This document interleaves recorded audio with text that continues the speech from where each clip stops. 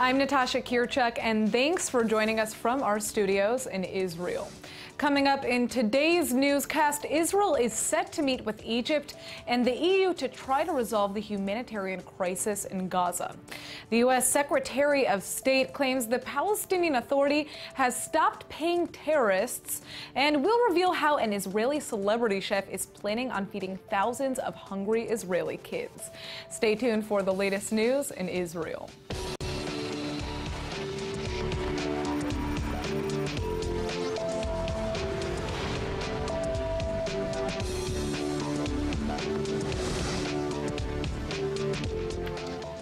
The Gaza Strip is set to get as little as 2.5 hours of electricity a day because Israel has agreed to stop paying the PA's electricity bill. And now it looks like the Jewish state is about to enter talks with the European Union and Egypt to find a solution. Egypt is offering to provide Gaza with around 20 megawatts of electricity per day. But Egypt has its own set of demands. The neighboring country is demanding the extradition of 17 terrorists who are wanted in Cairo. Israel, on the other hand, has been trying to distance itself from the electricity crisis in the Gaza Strip, with Israeli Prime Minister Benjamin Netanyahu saying it's a Palestinian problem and that Israel has no interest in any escalation. נושא החשמל בעזה הוא נושא לוויכוח בין הרשות הפלסטינית לבין החמאס. החמאס דורש שהרשות הפלסטינית תממן את החשמל, והרשות הפלסטינית מסרבת לשלם. זהו נושא לוויכוח פלסטיני פנימי. On Sunday, the Security Cabinet announced that it would follow Palestinian President Mahmoud Abbas's demand to cut power to the region. Abbas, the president of the Palestinian Authority and the Fatah Party, is seeking to increase the pressure on rival Palestinian organization Hamas and reign in the Gaza Strip under the auspices of the Palestinian Authority. The fear is that in doing so, however, he'll just further destabilize the coastal enclave. The humanitarian situation in Gaza is already extremely difficult. وانتم شايفين وضع الناس بنجيب لنا وقيت اللحم نحطها في الثلاجه بتخرب الصبح نكبها مرممه نفسة الميه متلجه مشتهيين نشربها مشتهيين نشرب نفسة الميه بنحط الفاكهه الخضره بنجيب الجبنه البزيل الاسبوع اللي فات والله العظيم كبيتها انا خربت وكبيتها بده يروح يشرب له كوبايه عصير مسقع تبل ريقه بعد هالصيام انا شبعنا ريق طول النهار ما مشتهيينها. الحياه ميته لانه هلقيت احنا يعني بنطلع لانفسنا أكلنا وشربنا وحالنا وشغلنا ما فيش لا شغل ولا في أكل ولا في شرب يعني الأكل اللي بيزيد عنا وإحنا صايبين بنحطه بالثلاجة تاني يوم الصبح بدنا نطلعه المغرب بنلاقيه إيش ما يعني محمر وهلقيت إحنا والله ما إحنا عارفين إيش بدنا نسوي. Hamas is claiming the decision will have disastrous and dangerous results, so maybe now the EU is willing to pick up the Palestinian Authority's tab. The battle to end the Palestinian Authority's practice of paying salaries to jailed terrorists and their families continues. And now some exciting news is coming from the U.S. State Department. ILTV's Aaron Porras has more. Aaron? Well, honestly, the United States has been trying to keep money ending up as a terrorist's salary for a long time. In March 2016, former United States officer in the Army, Taylor Force, was stabbed to death right here in Tel Aviv, which prompted the reintroduction of what has become known as the Taylor Force Act, which would stop payments to the Palestinian Authority as long as the PA is paying terrorism. And, you know, that's just one example of the United States trying to do something about this issue. And the PA's payment reward system has been at the heart of, or has been a major contributor to the 177 stabbing attacks, 117 attempted stabbings, 144 shootings, 58 ramming attacks, and 1 bus bombing that have taken place in Israel only since September 2015, when the so-called knife stabbing intifada began. So anyway, I'll tell you more in my report. In some surprising news from Washington, United States Secretary of State Rex Tillerson told senators yesterday that the Palestinian Authority will no longer pay jailed terrorists and their families. He said they've changed that policy and their intent is to cease the payments to the families of those who have committed murder or violence against others, and we have been very clear with them that this practice is simply not acceptable to us. According to the White House, the issue was first brought up between United States President Trump and PA President Abbas when they met in early May. Later, during his trip to the West Bank, Trump told Abbas again that peace can never take root in an environment where violence is tolerated, funded, or rewarded. Despite the confident rhetoric coming from the Trump administration, however, Israeli Defense Minister Avigdor Lieberman has responded to Secretary Tillerson's statements, saying he didn't see any indication that the Palestinian Authority stopped or intends to stop payments to terrorists and terrorists' families. Israel, too, though, has recently been trying to deal with the issue. The Knesset has already advanced through the first reading of a bill that would cut tax returns to the PA by the same amount that they use to pay imprisoned terrorists. A report in the Knesset last month estimated that in just 4 years, the PA has paid over $1.1 billion to terrorists and their families for their acts against people in Israel, military and civilian alike. Joining me today in the studio to discuss ISIS's recruitment of Arab Israelis is Ariel Koch, a researcher at the Moshe Dayan Center at Tel Aviv University. Thank you so much for joining us. Good evening. So let's start with the general question. How common of an issue is this, Arab Israelis joining ISIS? First, we know about tens Israelis, something like 60 Israelis who joined ISIS, whether in Sinai Peninsula or in Syria and Iraq. We know about something like 100 Israelis who got arrested by the Shin Bet here in Israel.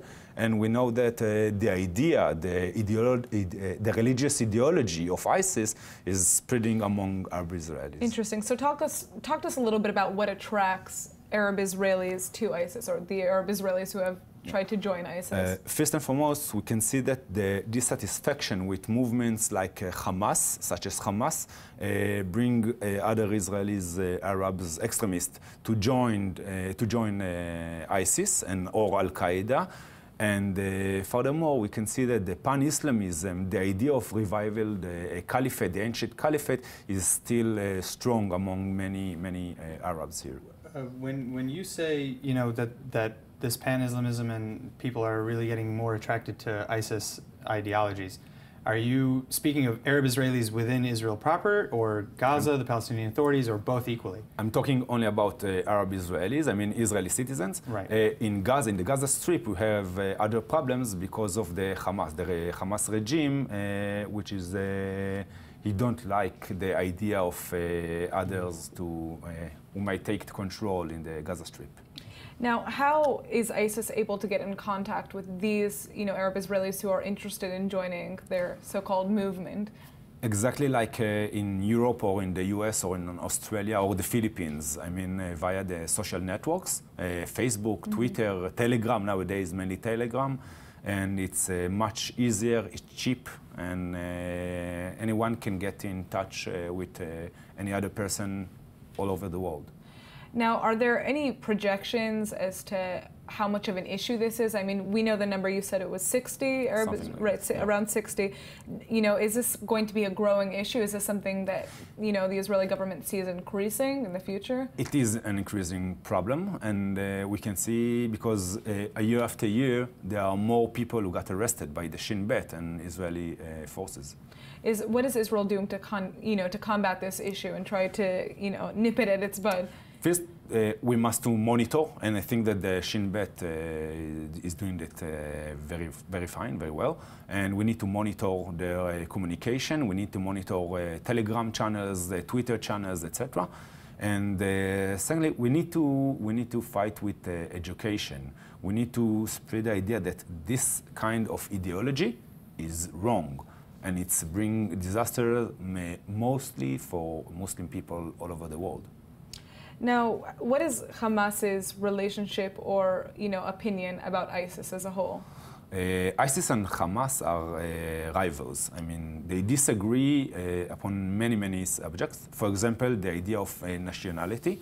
Hamas speaks about building an Islamic state, but in Palestine.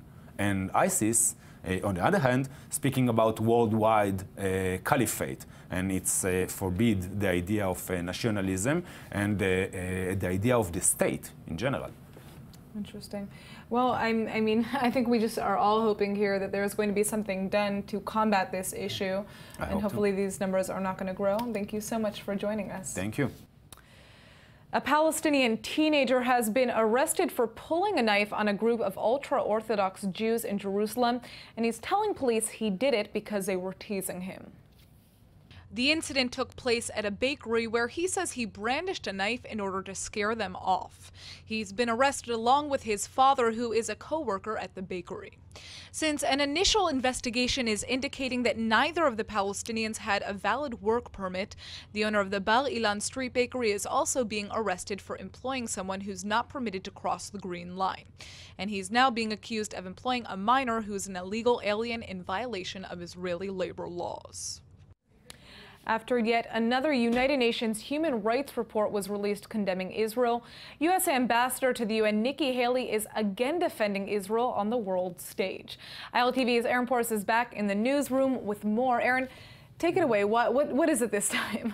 I mean, to be honest, I'd be lying if I told you that this was a new problem. Unfortunately, this is a classic story at the United Nations. Syria is still burning. ISIS is spreading its message of hate. You know, Venezuela is having their own difficulties, and yet they're looking at Israel again, you know, completely disproportionately condemning Israel. Thankfully, at least now, we have Nikki Haley, the United Nations ambassador from the United States, who has said that she is going to, who's promised she's going to defend us. She's our new sheriff in town. You know, it looks like it's high noon, basically. Well, let's check out your report. All right. The United States ambassador to the UN is slamming Monday's report from the UN High Commissioner on Human Rights, saying it again singles out Israel while ignoring the world's actual human rights abusers. Along with that, Haley says it undermines the credibility of the Human Rights Council on human rights issues. UN High Commissioner for Human Rights Zeid Ra'ad al-Hussein, a Jordanian prince, accused Israel of denying the Palestinians many of their most fundamental freedoms. Of course, Haley's been threatening to pull the U.S. from the UNHRC if they continue these practices. Israeli Prime Minister Benjamin Netanyahu has even told her it's time to shut down UNRWA, a UN agency that serves several generations of Palestinian refugees. Last week, she said that the HRC's relentless pathological campaign against Israel makes a mockery not of Israel, but of the Council itself. The question is Haley planning a gesture to match her words? Ever since the Palestinian Football Association got into FIFA, they've been trying to get Israel censored or even expelled. They want the International Football League to stop Israeli teams from playing in Palestinian territory, and they want it to happen now.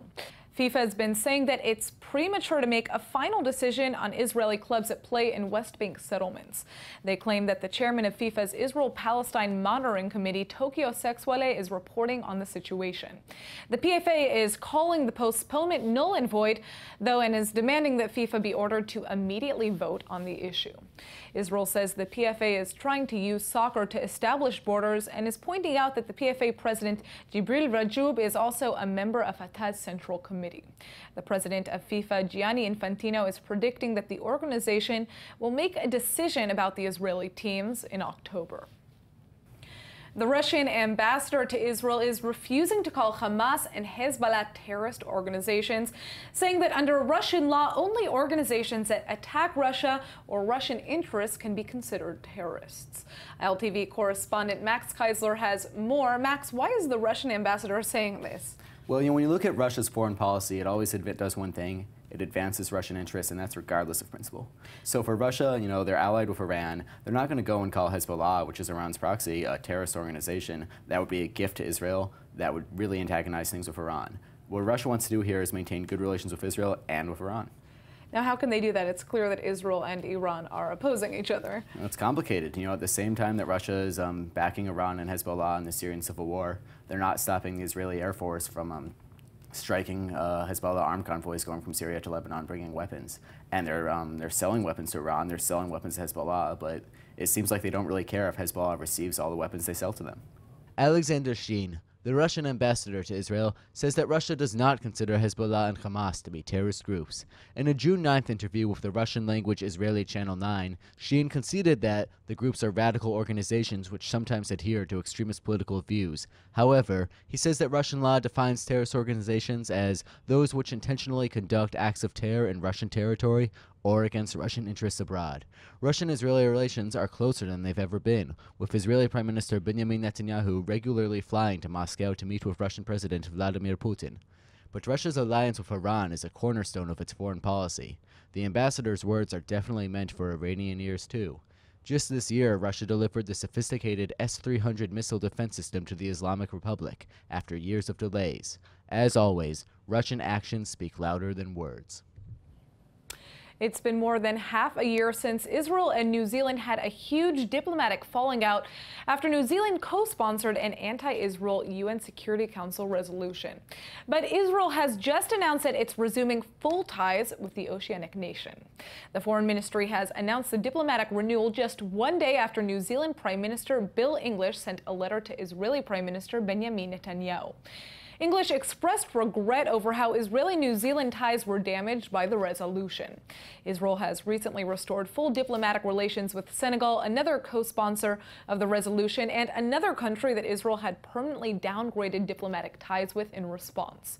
New Zealand and Israel have a reciprocal agreement that allows travelers to work in each other's countries for up to 3 months, visa-free. Trade between the two countries is growing too. Now, diplomatic spats won't get in the way of that. Chaim Cohen was one of the first Israeli chefs to focus on turning Middle Eastern cuisine into gourmet food.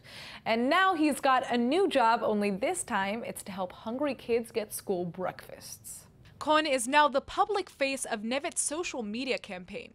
The Israeli organization provides some 8,000 impoverished Israeli students with 1.3 million breakfasts a year. But there are almost 13,000 more on the wait list. Cohen's on YouTube now asking American Jews to face the unpleasant truth that many children are going to school hungry and coming back famished. He says that when he prepares sandwiches for his own children, it's one of the most joyful moments as a father, giving them the power to learn better and to be proud. Sadly, far too many children don't get to experience that.